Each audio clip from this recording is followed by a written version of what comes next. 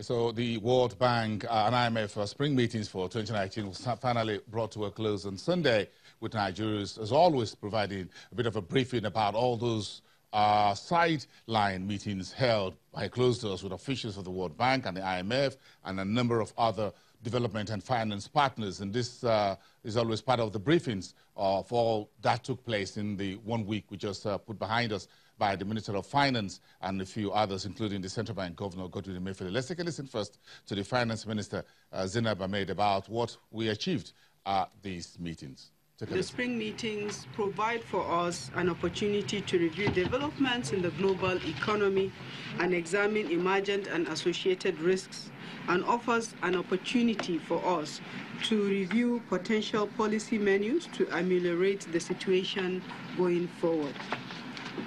On the global economy, the meeting noted the slowdown of the global economy with a revised global growth from 3.3% in 2019.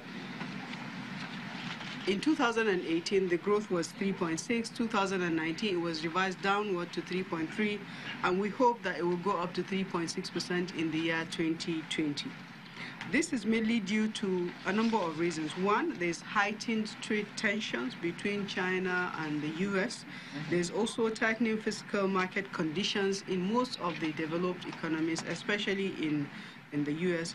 There's also softening industrial activity and dampening of global investments. The monetary policy normalization and geopolitical tensions and uncertainties like the Brexit are all policy uncertainty issues that were discussed during the spring meetings. In terms of fiscal policy, government debt to GDP ratios have reached very high levels, and this limits the capacity of some of our countries to provide counter-cyclical policies. Consequently, potential growth remains subdued in most of these countries, partly as other factors like aging populations, declining birth rates, and rising barriers to immigration weigh in as risks.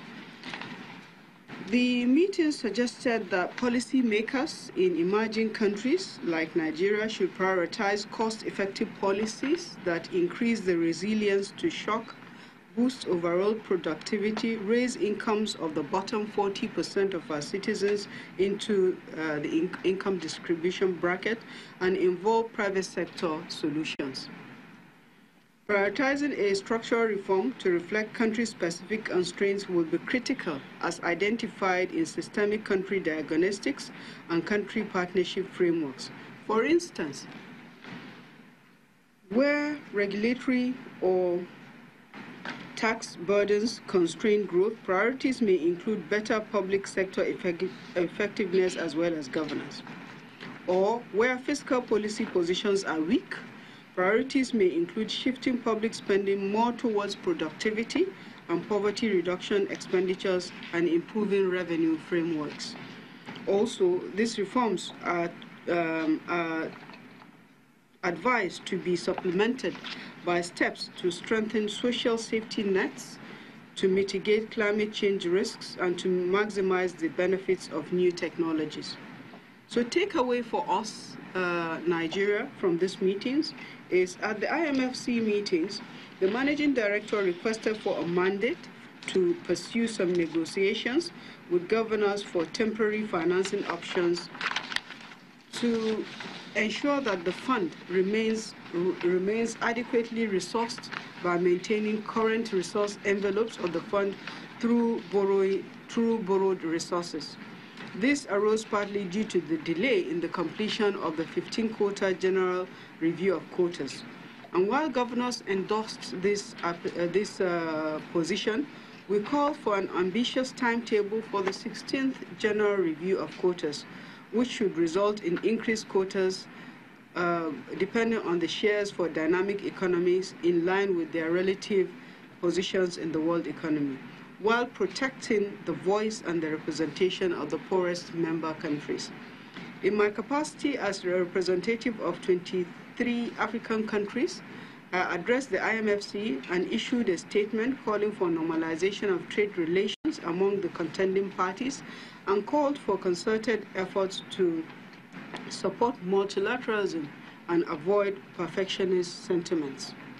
At the G24 meeting, I drew the attention of the World Bank group to some of the challenges we face in implementing our portfolio, like the implementation of the new environmental and social safeguard framework, which tends to slow down implementation of infrastructure projects, and called on the bank the World Bank Group to reflect on this and do something about this as quickly as possible.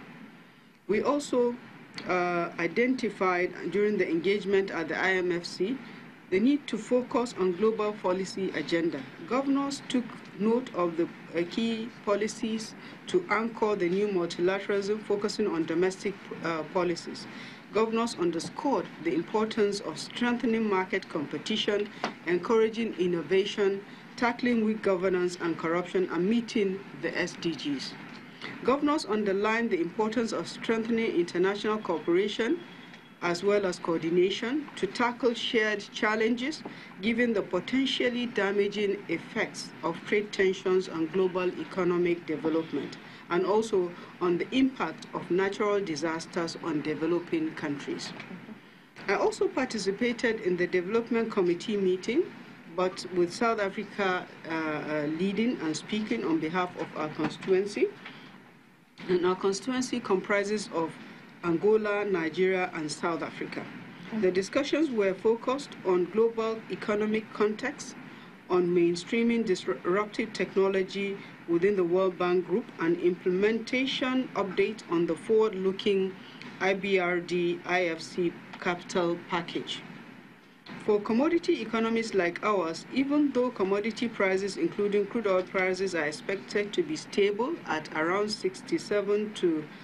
between $67 to $70 per barrel in 2019, uncertainty still remains around the forecast. Accordingly, policymakers in these countries are advised to increase domestic revenues, increase productivity, especially through clearing of supply constraints, and also to strengthen their efforts to diversify the economy and consciously formalize the informal sector. We are also advised to increase the drive for tax revenues. In the area of disruptive technology, we know that disruptive technology is transforming societies and markets across the world, including in Africa. The World Bank Group is hoping that these disruptive technologies can help Africa increase its productivity, create jobs, as well as reduce poverty. On human capital development, ladies and gentlemen, you recall that at the Bali meetings, when the Human Capital Project was released, many of us were concerned that Nigeria was placed 157 out of 189. And we promised that we would go back home and address this issue. I'm happy to report that we use the spring meetings to showcase what the government is doing in this very important area. We have set up an interministerial working group with representatives of the state governors, and this group is chaired by His Excellency the Vice President. This group is working and piloting some of the initiatives in the health sector and in the education sector. And of course, you are all aware of the government's social safety net program. The World Bank was pleased with our efforts and promised to offer us continuous assistance. On climate change, in view of our efforts as finance ministers, we play key roles in steering the economy and managing risks, including risks from climate change. Climate finance was a focal issue. We were invited to join the Coalition of Finance Ministers, a coalition of finance ministers with long experience in climate action, and we are all well aligned with the principles of the coalition.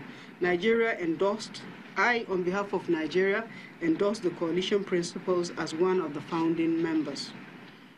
Also remember that we were the first sub-Saharan African country to issue a green bond, which we did in December 2017 for the financing of solar power, as well as, and we are also currently in the process of issuing our second green bond. This time around is in the sum of $15 billion US. This will be done later this year, and this effort is led by the DMO. The second green bond will be used for projects that are for the agricultural sector, for the power sector, for the health and water sectors.